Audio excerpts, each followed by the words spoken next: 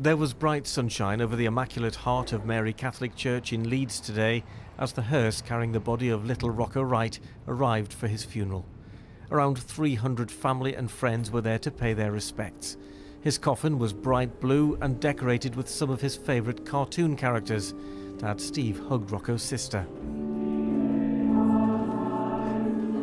3-year-old Rocco had been visiting the David Lloyd swimming pool in Leeds on April the 21st. He somehow managed to get into the water without anyone noticing. It's still not clear what happened, but the youngster was found unconscious by his dad. He pulled him out, but all efforts to save him failed.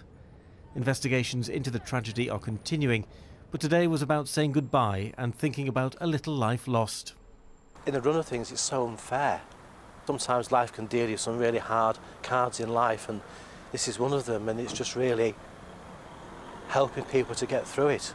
You know, because after today, everybody will go away, and life has got to carry on, except it doesn't carry on as it was before. Life for the families is changed.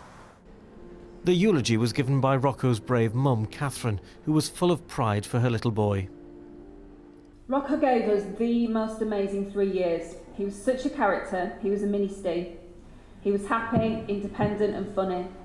Rocco was an absolute pleasure to spend time with, and we constantly told everyone we met what a great kid he was. Catherine Wright also told the congregation how Rocco's organs had been donated in order to help others. His heart had been flown to the Great Ormond Street Children's Hospital in London to help save the life of another child. The service lasted 40 minutes. Rocco was then taken away for a private burial. Ian White, BBC Look North, Leeds.